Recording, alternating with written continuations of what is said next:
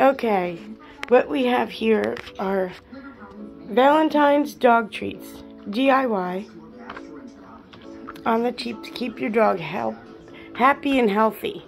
It keeps them cancer-free if you give a couple of these daily, plus they love them.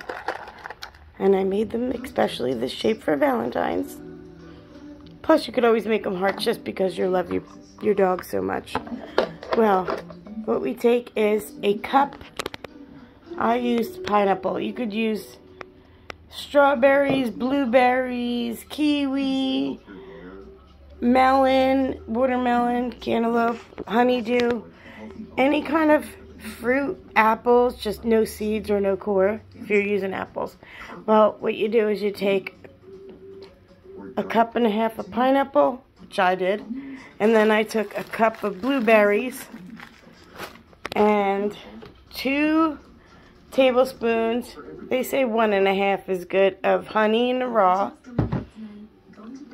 and a tablespoon and a half of regular plain yogurt, Greek yogurt. You can use any flavor yogurt, just try to use less sugar, not sugar-free. Sugar-free is not really good for them. And then catnip. Believe it or not, a tablespoon and a half of catnip calms dogs. And you put a cup of spring water.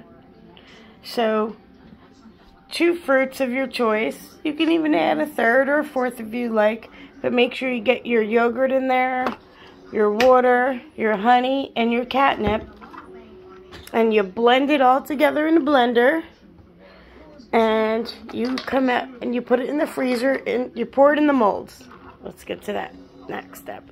You pour it in the molds. I have these 3 heart molds, 2 of them the same, and then put them in the freezer, probably about an hour, maybe a little more, depending on your freezer, and you get these beautiful, healthy dog treats. My dogs love them. I just scrape a little peanut butter or a pinch of coconut oil on them. It's really good for them too, and they love them. Happy Valentine's Day.